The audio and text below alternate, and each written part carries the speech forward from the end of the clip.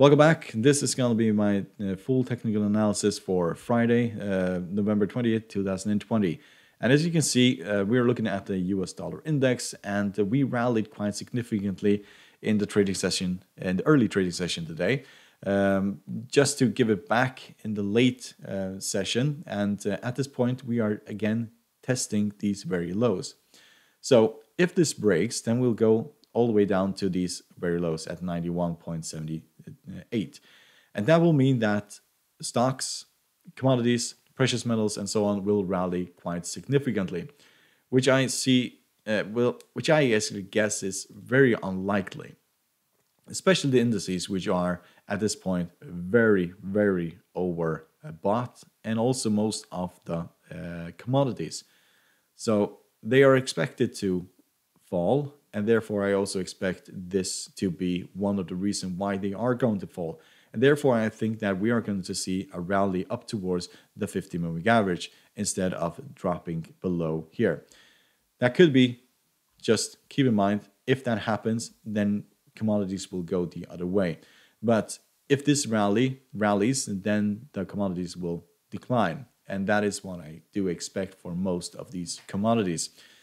So technical analysis for the US dollar index are looking more bullish, to be fair honest, especially if you look at the CCI. So the RSI is flat, CCI is bullish, but the stochastic and the MACD are bearish at this point. So if you look at oil, this is one of the most exciting commodities to trade at this point. And the reason for this is that we have been testing this area for several times now. The very highs are up here at 43.6. That is the very highs. And if that breaks, then of course we go significantly higher from there. But the world economy just isn't in that shape to go that high. It will be pure speculation, as this move here was completely pure speculation. It's fantastic that we have a new vaccine, but vaccine in itself, the news, will not make us use more oil. The demand is the same now as it was back down here. So this is a complete overreaction, and when you have an overreaction, you basically have a similar fall towards the downside. So I started shorting this. I expect it to fall towards the 50-moving average. And if that breaks, it will fall all the way down to the $36 range. And that will also coincide with these previous support levels. A break from there will open the door all the way down to 33. And that is possible. Vaccine will not be available for everybody for at least a year. So keep that in mind. The world economy is not coming back all of a sudden, even though there's a pronunciation of a new vaccine or treatment or whatsoever. Technical indicators for this are looking very bearish. Keep that in mind. CCI is turning around, stochastic is flat, the MACD is almost flat, and the RSI is flat. This is a market that most likely will go lower from here, in my analysis at least. So nat gas had a terrible day today, but it was also expected. I was thinking about making a sell here yesterday because we ran into resistance here, and the previous support of the 50-moving average is now resistant. So until we break above the 50-moving average and these highs, we are not going higher. We are actually going lower. If you look at technical indicators for natural gas or the daily chart, they are very negative. We actually have a pullback now, but we actually fell 5%. And we found support here at the 2.6, and that's the reason why for that is basically these highs. So I think that we're going to see more selling tomorrow. We'll sell all the way down to 2.6 around here, and if that breaks, we'll go to 2.5, and then we'll probably go all the way down to the 200 moving average. We can also look at the Fibonacci retracements here and see where we most likely will go. And you can see we pierced the first Fibonacci retracement today. We did not close underneath it, we pierced it. If we break below that and have another candlestick underneath that, will go to the 50 at 2.4. And if that breaks, we'll go all the way down to the 60. And there will basically be the 200 moving average will coincide there. This is a market that was way overstretched. The 50 moving average was acting as support, but it's not acting as support at the moment. It is acting as resistance.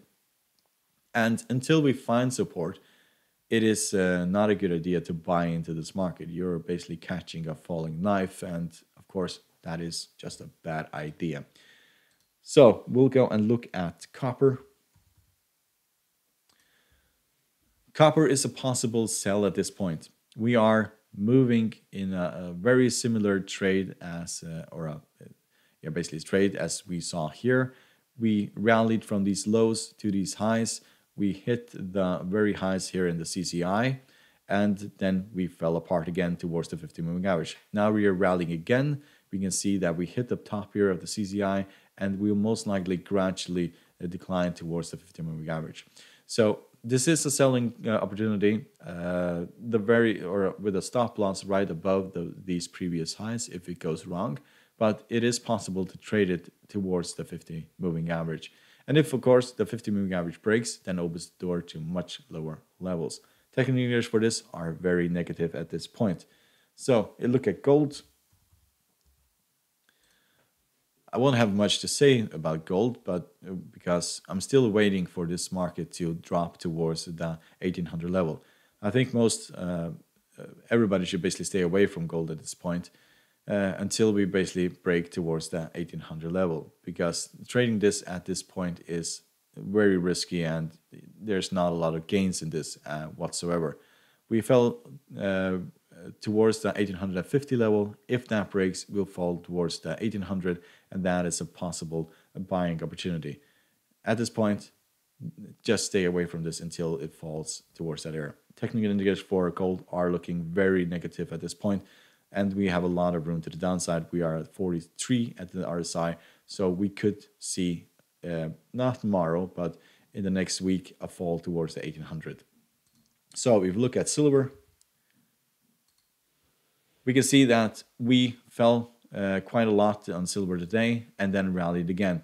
Technical indicators for silver are very negative, but similar to gold, until we break this level here at the 22.79, it is not a good idea to enter a trade for silver. Of course, somebody will basically say that, okay, we can short it down here. I don't know.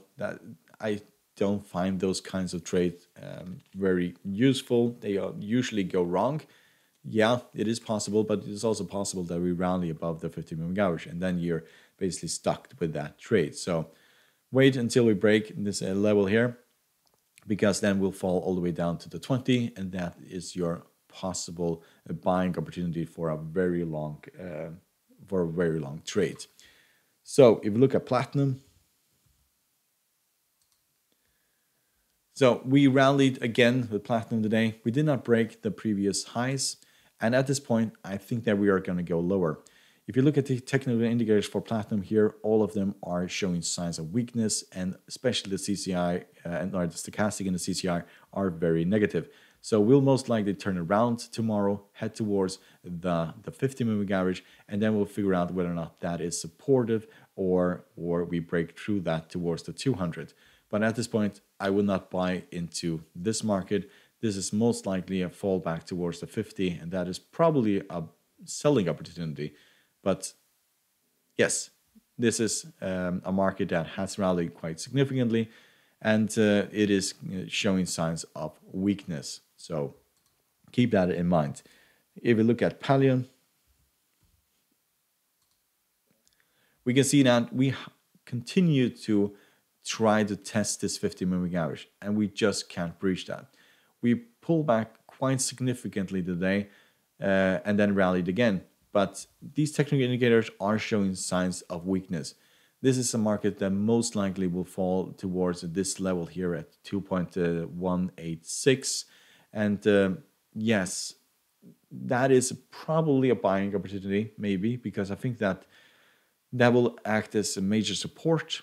We can see the last time we went down here, what happened here. So that is a buying opportunity. And we also have the 200 moving average underneath. So buy here with a stop loss underneath the 200 and target these very highs. That is a probable trade if we get down to these levels. A break above the 50 opens the door to these very highs here. So if you look at aluminum, we can see that we continue this massive rally, but at this point, we are turning around. And we are also very overstretched. So whether or not, how far we go, this area here, which was previous resistance, will most likely act as support now, which is at 1.851. So we could see this that aluminium falls towards the 1.851 level. And if we look at the technical indicators, they are also showing that there is a real sign, real weakness of this growth, and we are most likely going to turn around. And this is a probable selling opportunity. We are significantly overbought. Our CCI is turning around, stochastic is turning around. We only need the MACD to turn around, and then it will basically collapse towards that level. So if you look at nickel, we can see that we are basically in the middle of nowhere. We have a fairly significant trend line here, which if it were tested, then if we went down towards this area here, that is a possible buying opportunity. I would not buy it right here, right now, because it could fall significantly more. It could also break the 50-moving average, and that opens the door to much lower levels. We are not overbought, not oversold. Technical indicators are in the middle of nowhere. So a fall towards this trend line here, it is probably the best trade that you can do for this market at this point. So if you look at sugar, we can see that we continue to go lower, and this CCI here should be a massive warning sign for everybody that's thinking about buying into this market. When the CCI is this negative, that usually happens. So we have this major fall here because we can see that the CCI as well here, we also have a fall. We are overstretched. I expected a fall towards the 50 here, but we rallied instead. So a fall back towards the 50-moving average is the best trade in this case. We can see that this area here is very important, and we'll also have the 50-moving average traveling up this way, which will coincide with this fall. So that is a probable trade for a buy, and we'll target these very highs with a stop loss right underneath the 50-moving average. So if we look at cotton, cotton rallied significantly yesterday. This was a trade I was expecting to buy into. I was late, but you can't catch every single trade. But we found resistance here, which were the previous highs as well. So this is not a candlestick that is looking very promising. Technical indicators are also turning around, so we'll probably have a pullback towards 0.7. And that would mean that this area here will act as support, but we basically need to say this doesn't look like a candlestick that is going to go significantly higher from here. But a pullback towards this area is a probable buying opportunity. A pullback towards the 50 again will definitely be a buying opportunity. So if you look at cocoa, which is probably the most exciting trade that you could do tomorrow, because we have rallied yet again today. We have the highs here, and you can see how close we are to the highs, and we definitely have the lows here, and we are very far away from the lows. So what I expect to happen here is that we'll rally towards these previous highs, and then a lot of sellers will come in and basically push this all the way down towards the 50-moving average. That is this is probably the best trade of the commodities that you will be able to do tomorrow if you're interested in basically selling this.